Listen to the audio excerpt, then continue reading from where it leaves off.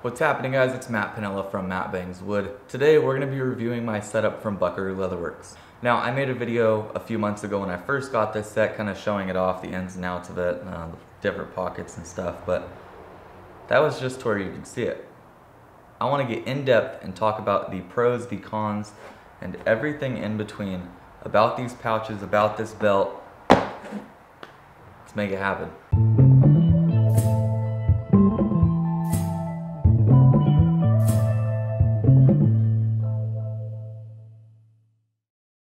For starters, if you have never heard of this company, Buckaroo Leatherworks is a company based out of Australia. They have been making leather belts since 1971. I don't even think I was a thought yet.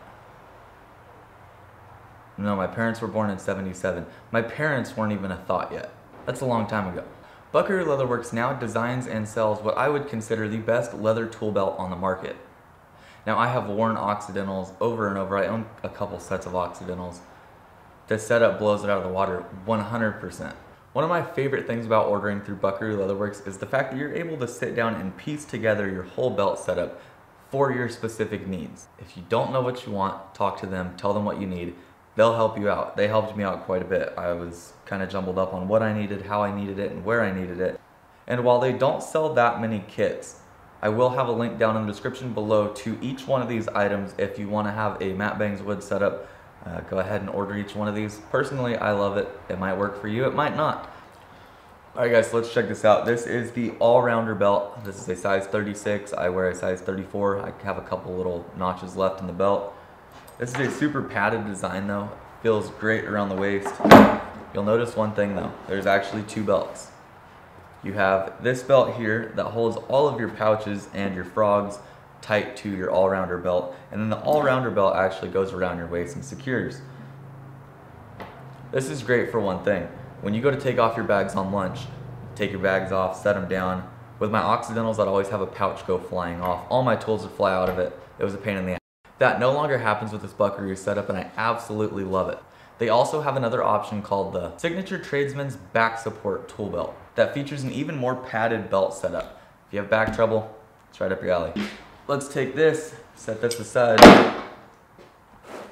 talk more about these pouches. Now, one of my favorite things about the Buckaroo Leatherworks setup, when I was searching for a new belt, one thing that I was really looking for was a belt that wasn't going to stick out a foot on each side of me. I couldn't fit through walls. I mean, I'm not the smallest guy already, but when I had my Occidentals on, there was no way in hell I was fitting through a 16-inch bay. So I'm going to go ahead and assemble this belt setup. You guys will see just how quick it is. My suspenders are already on the belt. It's pretty self-explanatory how those go on, so I really didn't want to take them off. But let's toss these guys on the belt. I'll show you how I set it up. Put our pouches up here for a second, our frog. Alright, so we take this secondary belt here, slide it right on in.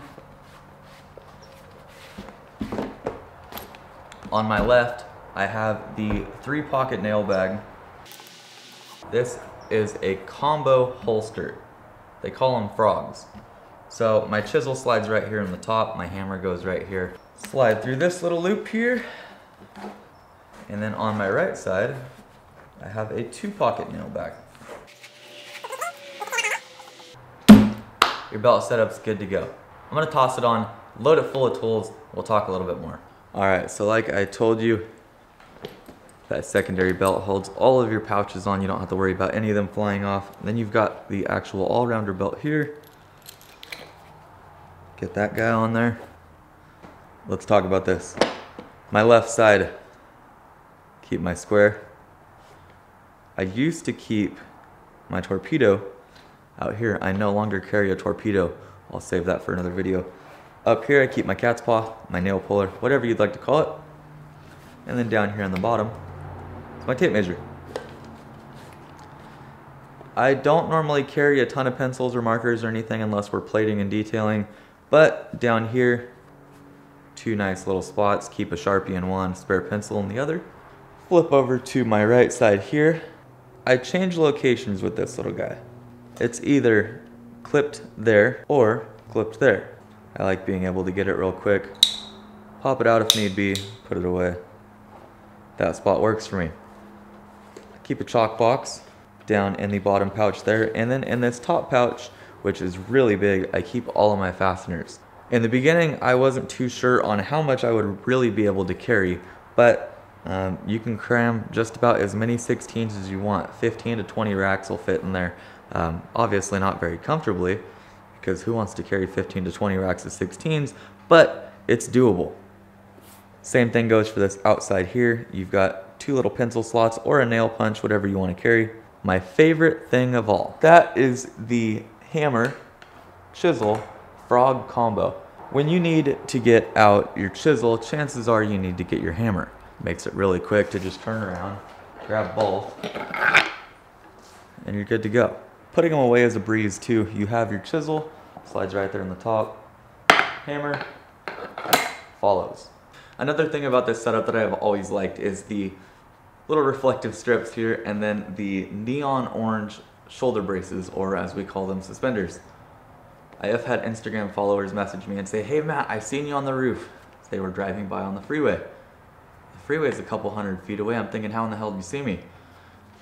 Orange suspenders. I'm not cocky, but I do enjoy standing out and being different, and this is one way that I can definitely do that. Ever since I got this belt set up, my dad has called me his little buckaroo. It's the cutest thing. Another reason why I got the bright orange was, for instance, I got a 1-page write-up in JLC's magazine for one of my tips and tricks that I shared on Instagram. You can definitely see the bright orange. It doesn't help that I was wearing red pants either. I don't know. I like to stand out. I like to be different. Overall though, access to your tools is really nice. Everything is right there, quick to get to, easy to put away without any problems. Do that twice. Now I am not going to go into detail on what tools are in my bags. I know I have some tools that spark some controversy. We'll save that for another video where you guys can rage out in the comments. One thing that really changed my attitude at work, if you are not happy with the belt setup you've got, if they are painful, if they are falling off of you, your day is not going to go good.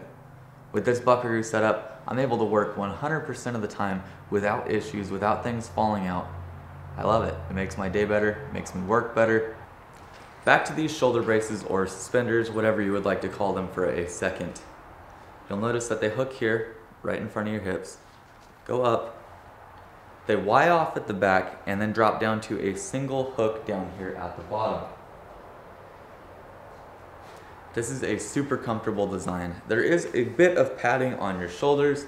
I can't feel these things at all throughout the day. If you're gonna get a Buckaroo Leatherworks setup, or any setup for that matter, I highly suggest you wearing suspenders. One thing that I have found that somewhat bugs me, with my hammer and chisel holster right there, you'll notice that the belt kind of kinks up here in the back. And when you go to put it on, you'll notice that that little spot right there is still kinked. You have to lift the bags up onto your back, which isn't really a big deal. That is the only complaint that I have ever had about Buckaroo Leatherworks. Now we'll get a close-up on the leather for the pouches here. It's actually a pretty thin material, and in the beginning I was kind of concerned I might be puncturing holes or rubbing holes in the bottom here. So far, both bags are completely hole-free, and they barely look like they're even broken in. Overall, I have been nothing but happy with Buckaroo Leatherworks. The setup has been a back saver for me, a time saver as well. I'm able to get to everything I need a lot quicker than I could have with the Occidental setup. Alright guys, that is all we have time for. If you want to check out Buckaroo Leatherworks and see if maybe you want to get a belt from them, I have their website down in the description below. Along with their website, their Instagram will be down there as well. And each of these pouches, the chisel, hammer, holster, suspenders here, and the belt, you can have the same exact setup that you saw here in this video. Add them to your cart, hit checkout, you're good to go. If you guys enjoyed this video, please let me know somehow. Either DM me on Instagram, leave a comment down below, get in touch with me somehow. If you have any questions about this setup, please do the same. DM me, leave a comment down below. I'll get back to you as soon as possible. I'll see you on my next video.